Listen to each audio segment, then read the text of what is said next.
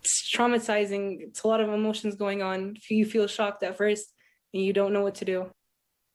A cake on your side update tonight as Chipotle announces the firing of a former employee who allegedly pulled off a Kansas woman's head covering. We first brought you this story earlier this month. You may remember the employee told us that she was harassed and was asked by her assistant manager to see her hair at their restaurant in Lexana.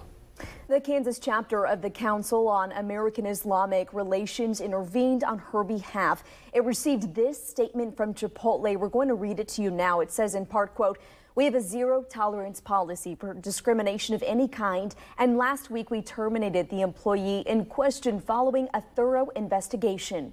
You can find our story online at cake.com.